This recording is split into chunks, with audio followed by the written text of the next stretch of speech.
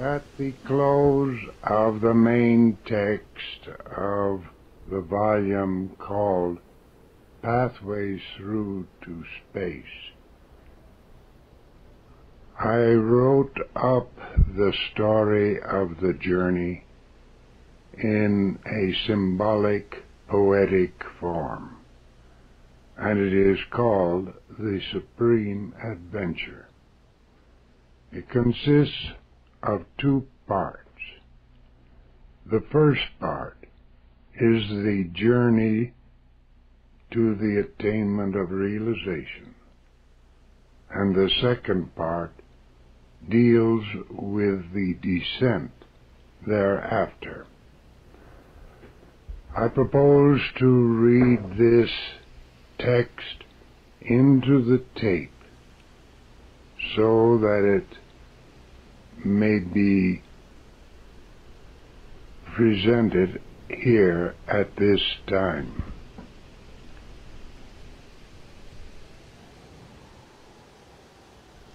At long last the forest lay behind. Before stretched a desert, bleak and empty. Beyond, a mountain, dim in the dancing haze, reaching upward, defeating all measure. I sat resting in the forest shade, the last cool stream at my feet. Deeply I drank refreshment and pondered.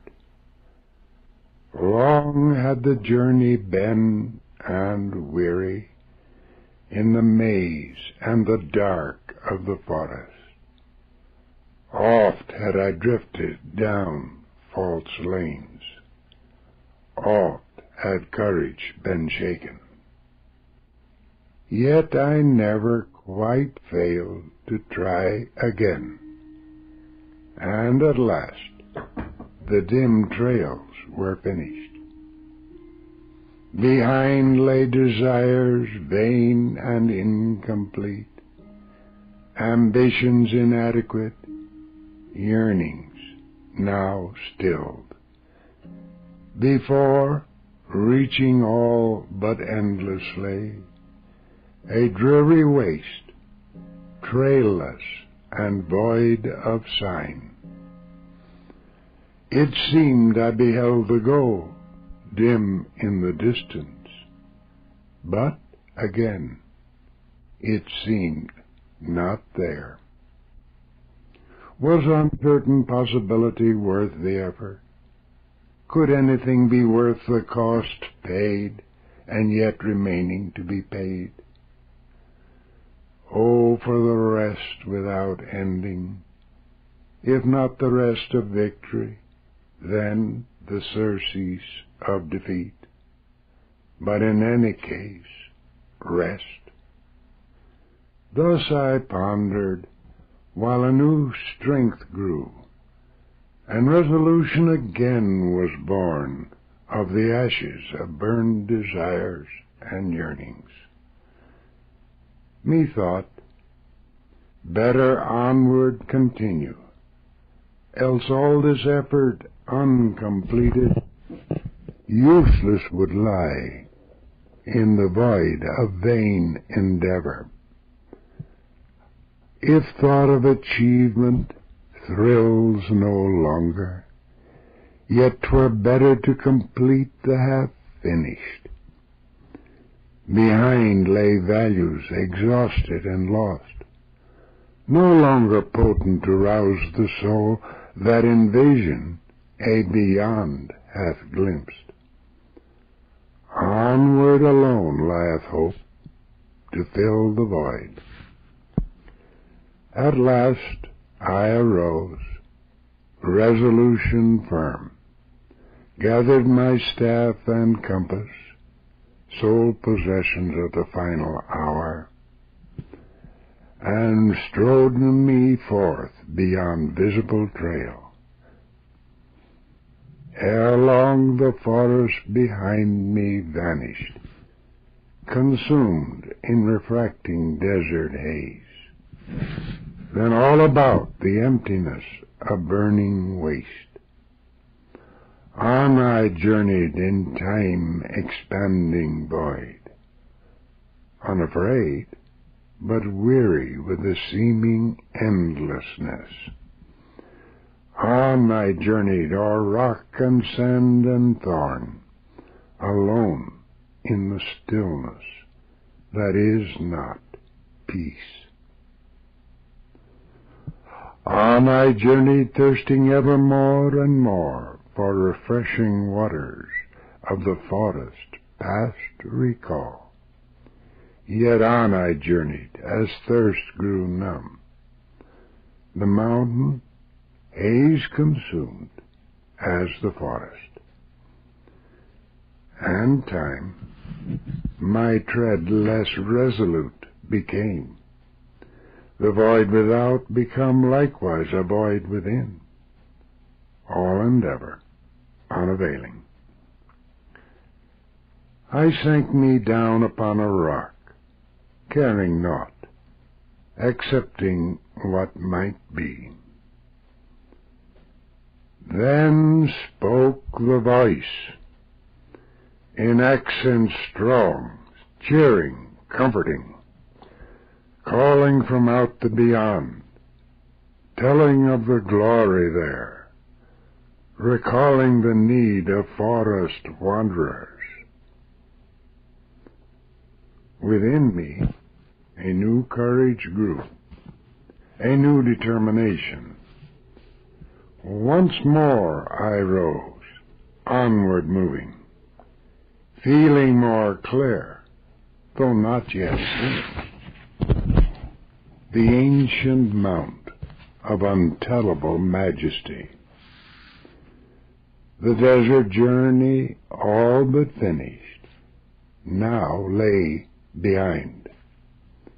Already the slopes, mounting in steeper gradient, promise of final fulfillment offered. Steeper grew the way, but easier. Strange paradox of a world inverting former values. Quickly I ascended, filled with strength, borne downward from beyond. The haze grew dim and vanished. Then before me, immeasurable largeness, buttresses of the ancient mountain, height rising on height beyond all vision, filled anew with cheer and rich assurance.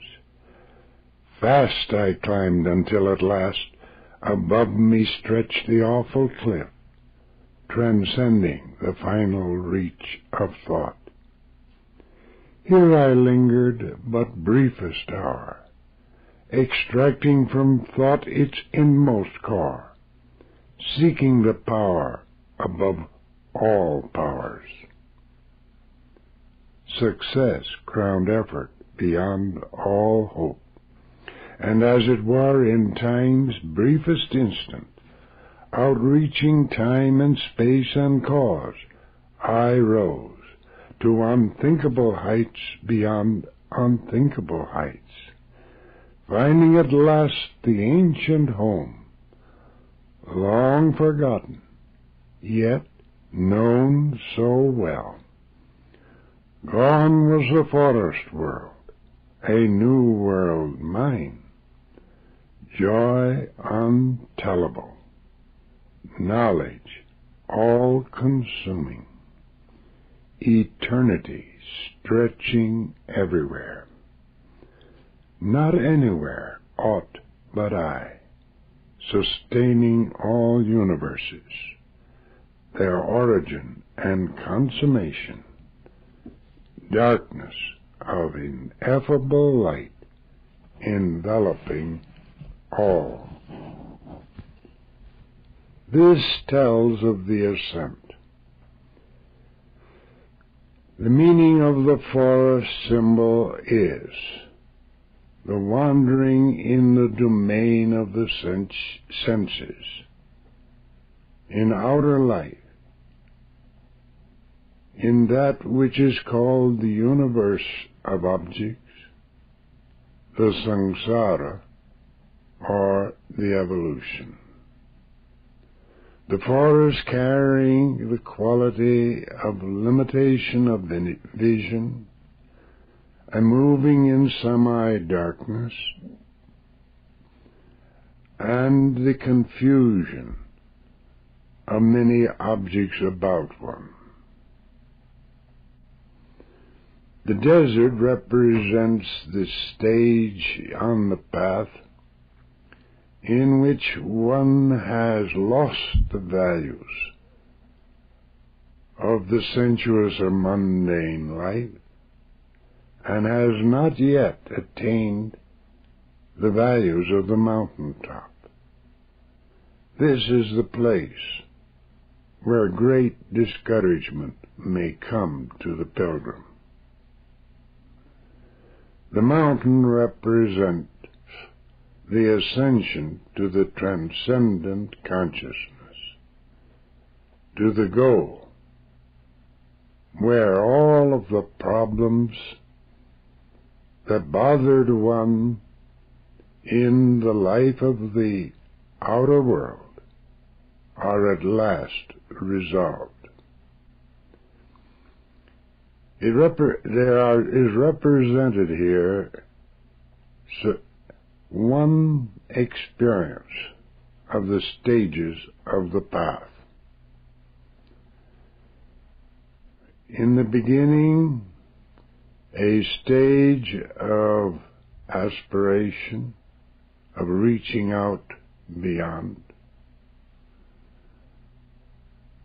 Then the stage of the dreariness of the way, and the ultimate ascension to successful attainment.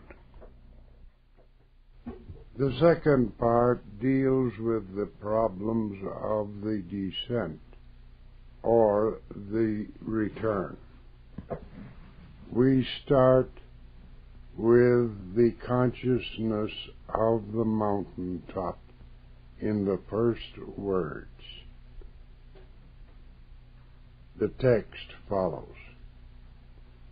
Darkness, silence, voidness utter. At once, fullness in every sense. Deeps beyond seeing, beyond feeling, beyond thought.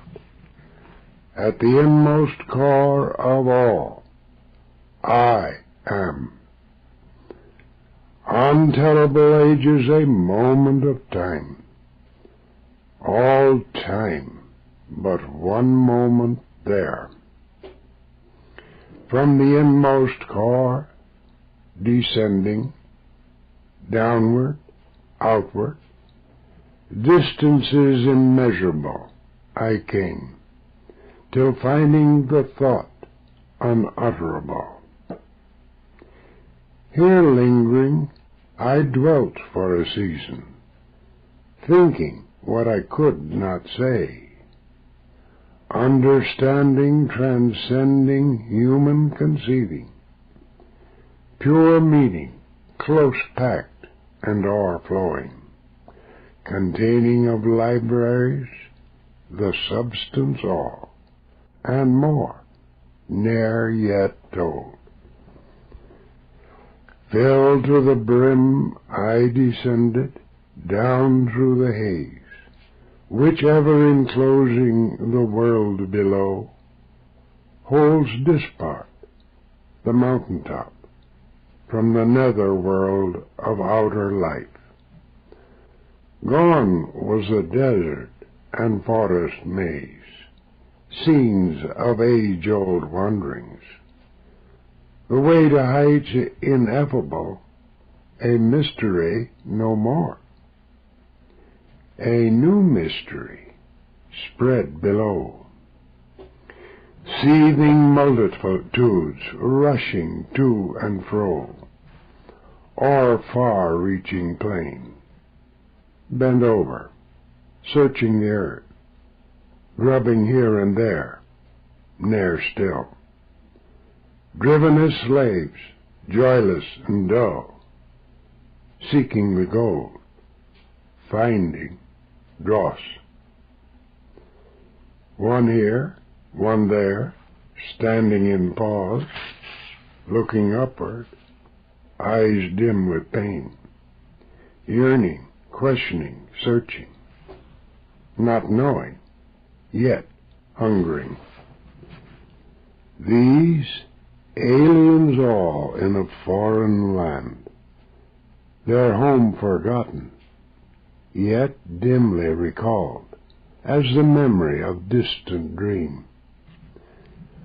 I stood upon a lofty field, at the edge of thought articulate, pondering the scene below, recalling the days I, too, was there, seeking blindly for I knew not what, remembering effort, misdirected, barren of harvest. All these my brothers are, all these not different from me. I free, yet not wholly free, while these bound remain travailing. Questioning, I pondered their sad estate, wondering how might release for all be won. Then gazing about me on that lofty field, beheld I a glorious company of men, rare, divinely noble, all striving ceaselessly in deep compassion with multitudes far below. From these methought I saw rays of light outreaching and down, searchlight seeking quickened hearts and minds. Then peering close, beheld I those who, pausing, raised their eyes in questing, hungering search, each enveloped in searchlight ray.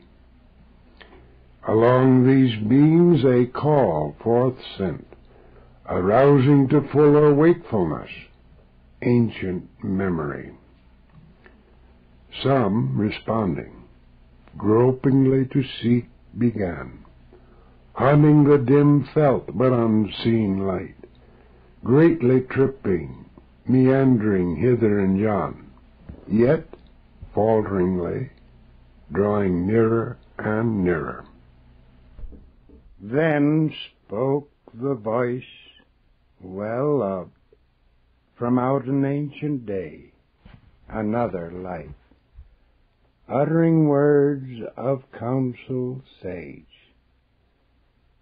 Thou wouldst of this harvest share, of souls drawn home to peace and joy? Then seek again the way in yon fields below. None knows the final secret of human soul. So ever we try and try again, in every way, old memory to rouse. Go forth and try thy way. So again I pondered the trials I knew, the effort wasted, endeavor fruitless, the final success, the key thereto. Methought, 'tis needless the journey so hard should be. A little turn here, another there, and many a barrier and morass deep, easily surmounted will be. I shall tell of the way which at last I found, that others in a clearer light may see. So I drew a chart, the best I knew, And here it is for all who, wandering in forest and desert drear, wish that a clearer way might reveal it be.